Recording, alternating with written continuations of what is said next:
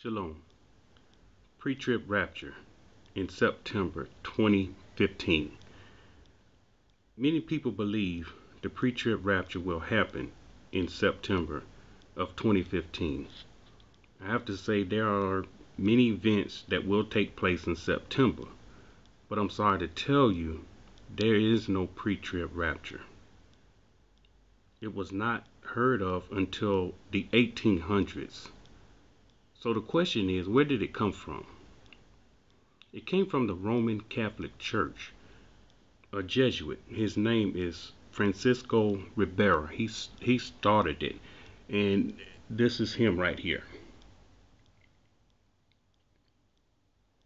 Okay, what does Jesuit mean? A Jesuit is a member of the Roman Catholic religious order, crafty, integral, equivocate. And crafty means, listen at this, skillful at deceiving others, cunning. So these guys they're very skillful. They're the best in the game at deceiving others. He put together a 500-page commentary in 1585 on the book of Revelations.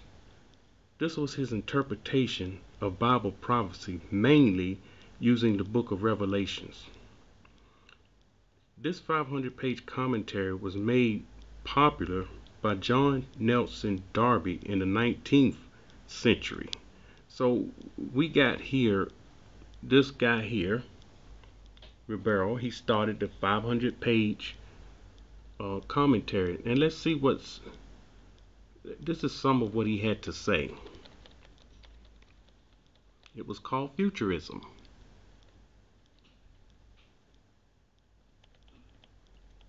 Alright, he believed the Antichrist, a single individual, would persecute and blaspheme the saints of the Most High, rebuild the temple in Jerusalem. So this is where the Christians get rebuilding of the temple in Jerusalem, but it can be found nowhere in scripture. But this is where it came from. Abolish the Christian religion, deny their master, destruction of Rome, be received by the Jews, pretend to be the Most High, kill the two witnesses, and conquer the world. And we know that how can he destroy Rome when he's using Rome? All right, let's see this John Nelson Darby. And this is John Nelson Darby. And John Nelson Darby, he popularized that 500-page commentary. And then again, C.I. Scofield grabbed a hold of it. And then the evangelical Christians. So this is how it all came about. Now this John Nelson Darby, watch this.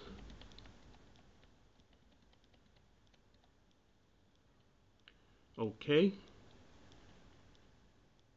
He had a conference and he publicly described his church views, including the pre-tribulation rapture. So this was actually the first time Darby was the one to bring out the pre-tribulation rapture. So what happened after that? He came up with his interpretation, which is dispensationalism. He created millions of Bibles, the Scofield Bibles. You've heard of them. They use them in the Christian churches. His belief is still being used in places such as Dallas Theological Seminaries, and authors and preachers such as Hal Lindsey and Tim LaHaye. So Hal Lindsey and Tim LaHaye are the two that started the movies. The first movie was in 1979, and it was called The Late Great Planet Earth by Hal Lindsey. And again, these are your pre-trib rapture movies. And then Tim LaHaye, he started the Left Behind series.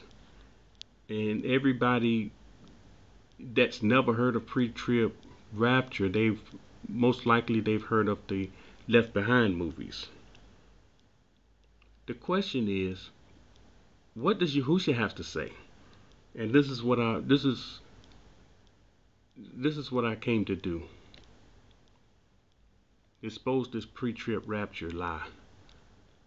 In John 17 and 15, this is what Yahushua says, the Messiah.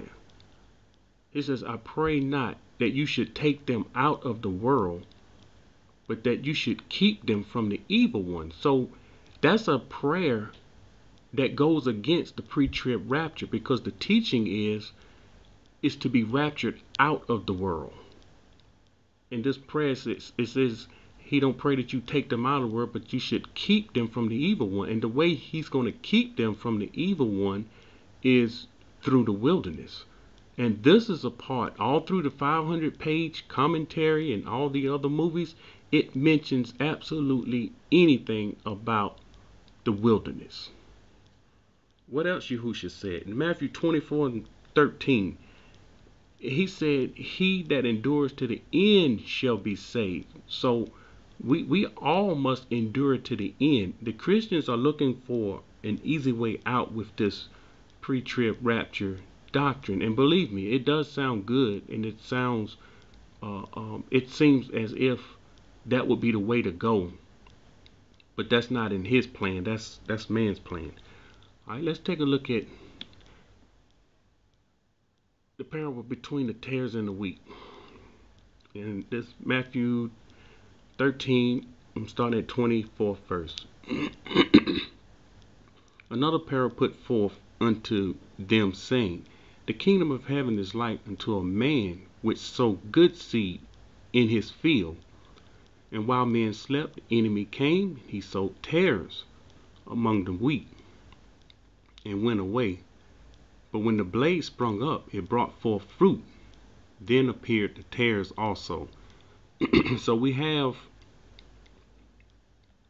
good seeds being sown, and then tares coming up.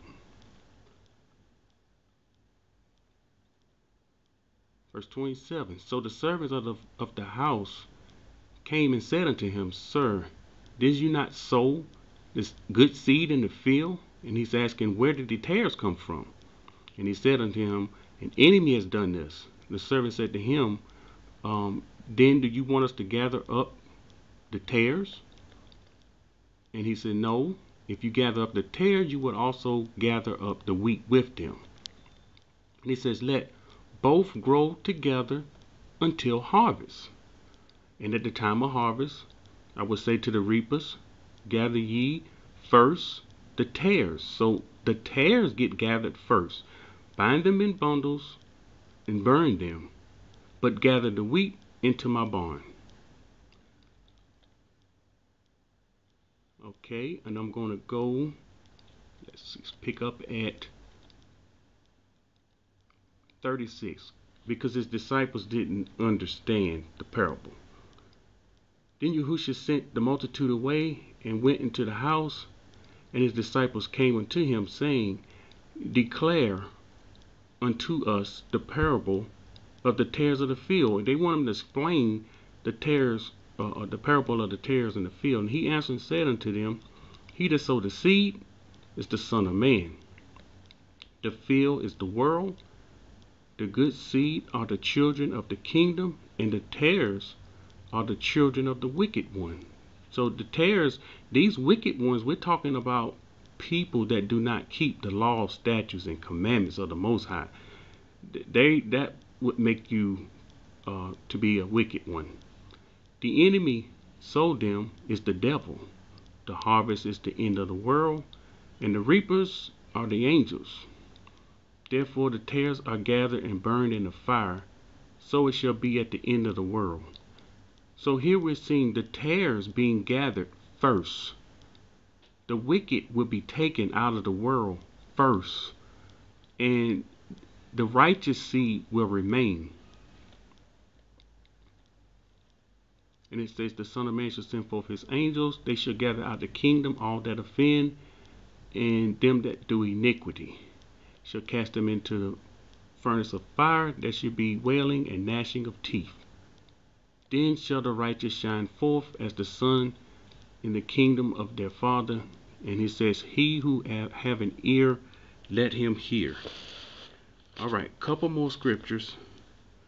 This is 2 Esdras 13 and 24.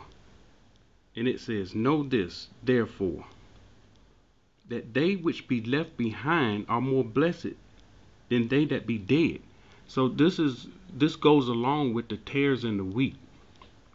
And it's saying the ones that be left, that's your righteous. There is no pre-trib rapture. Your righteous shall be left, and the wicked shall be taken. This is Enoch chapter 1 and 1. And he, Enoch, blessed the elect and righteous, who will be living in the day of tribulation. The righteous will be living in the day of tribulation, not raptured out of the world. You see, that rapture goes against scripture. He says, blessed is the elect and righteous, who will be living in a day of tribulation, when all the wicked and unrighteous are to be removed.